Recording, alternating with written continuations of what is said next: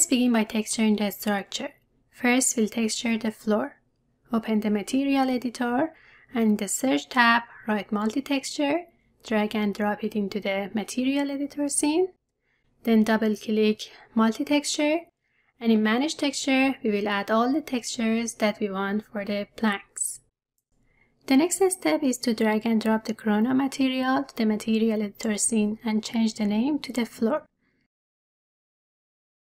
Set a reflection of 1 and glossiness of 0.75. We can change the color and saturation by color correction. We can do that by writing Color Correction in the Search tab and dragging and dropping it in the middle of the connection string between Corona material and multi-texture. Double-click to go to the adjustments, move the saturation button to the left to decrease saturation. And on the advanced, change the gamma to 1.5 to make it brighter. To add black and white texture to the planks, we'll add another color correction and connect multi-texture to it. We'll also connect it to the bump and move the saturation all the way to the left to make it black and white. Apply texture to the floor. After doing the lighting, we may need to make some adjustment to the material. The next step is to work on the baseboard. For that, we will have a light gray that is close to white. We should never use 100% white because it's going to be overexposed, resulting in a loss of details in the texture. For the glossiness, we'll use 0.25 and apply it to the baseboard. For the wall, we'll make the same adjustment with a different color. We'll have another surface on the floor as a base to prevent exterior light from entering through the gaps between planks. For that, we'll use a dark gray color. Next, we'll be texturing with tile for the bathrooms. We'll do this using multi-texture again. For the texture, we'll be applying the same texture while varying the direction. For the Corona material, we'll set a reflection of 1 and glossiness of 0.85. Let's add color correction to make it darker in the advanced option and make it 0.8. Now it's time to merge furniture to the living and dining areas. Go to the File, Import Merge, to the address that we want to merge and select all. Hit OK and move it close to the scene. Start placing furniture by using Furniture Layout in the floor plan. For each one, select Furniture and Floor Isolated to make sure that we are placing furniture exactly on the ground and ensure that it's not floating. Between the dining and living areas, we have a glossy shader wall that will separate the two areas. To achieve this, we'll use a box with the same size that we have in the floor plan and height of the ceiling.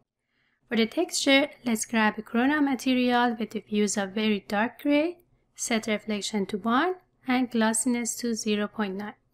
Change the Fresnel to 2 and then apply it to the wall. The media cabinet and TV will be attached to this wall. We have a shelf behind the sofa and we need a side table and coffee table which we'll model now. Let's start by modeling the shelf. Create a box with a length of 1 cm and width of 40 cm and height of 9 feet. Instance 6 of them and rotate to create some variation. Use another box to make the top part of the shelf and copy and change the thickness for the other rows of the shelf.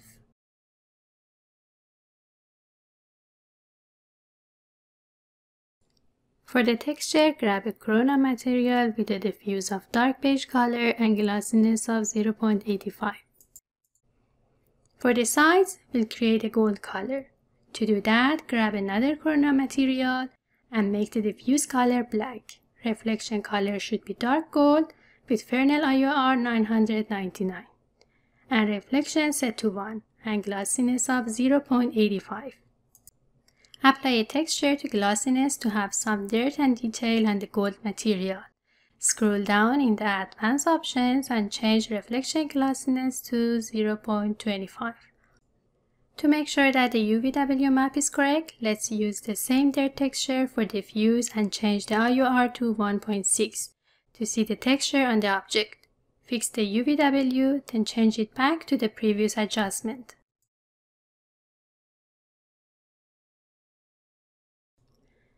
Next up, let's make a side table.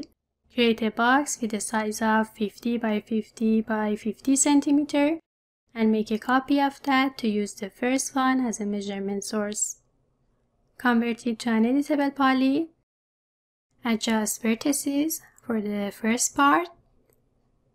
Select this polygon and inset it to a smaller size and move it down a bit. Select bevel and make a wider box and another bevel with a smaller one. Continue to make 4 of them, then go to the left view, adjust polygons, and at the end, go to the modifier panel and select all the edges and apply chamfer to soften the edges. Now it's time to apply texture. First, we move it to the scene between 2 armchairs and then open the material editor and grab a Corona material. For texture, we'll use wood with a glossiness of 0.35. Add color correction to make some adjustments. Let's move the saturation bottom all the way left to have a little bit of saturation, and in advance, set RGB to 60 and gamma to 0.7 and assign black and white texture to the bump. We may need to apply a UVW map from the modifier panel. Next, we'll model the coffee table. Start by creating a box with dimension of 120 cm by 90 cm by 30 cm. Make a copy and start modeling the top part of that. Convert it to an editable poly, select all the edges at the corner and chamfer it. And then select all the edges at the bottom and round the bottom part with chamfer. Then we select this polygon and inset it and extrude it in. To create the base, we'll create another box and apply chamfer to make the edges round. For the texture, open Material Editor and drag and drop Corona material with a beige color and glossiness of 0.25 and another Corona material with a darker version of previous one. Let's add some dirt to the texture. In the search, type Corona layered material and drag and drop it to the material editor. We'll apply beige color to the base material and the darker one to the layer one. To blend the 2 colors, we'll assign the material to the mask on top of the base material. Apply the UVW map to the table. We now have 2 coffee tables with different heights. So we'll copy this one and change the height. For the texture, we'll use a color between gray and brown with a glossiness of 0.65 and in advanced option, reflection, we'll change it to 65. The engine that we're using for render in this course is Corona Render 5, but let's introduce Arnold Renderer, which is included with the default install of 3ds Max and has interactive rendering. You can choose it from Render Setup dialog. We'll do some test rendering for the coffee table that we modeled. First, open another 3ds Max file and make a background surface and merge coffee table to the scene. Then go to the Render Setup, set Production Render to Arnold, and in the Comment tab, set the aspect ratio to 800 by 450. In the Active Shade mode, set the renderer to Arnold and set up the same aspect ratio for that. Now we want to make light. In the Create panel, go to the Light, Arnold Light, and drag and drop it to the scene. In the shape, you have different type of the lights. By default, it's set to Quad, which is the basic rectangle light. We add 2 lights on the both sides of the coffee table with 2 different temperatures, warm and cold. Now we run Active Shade, and as you can see by moving on the scene, we have real-time render. To make environment bright, go to the Rendering, Environment and Effects, and change the color to the off-white.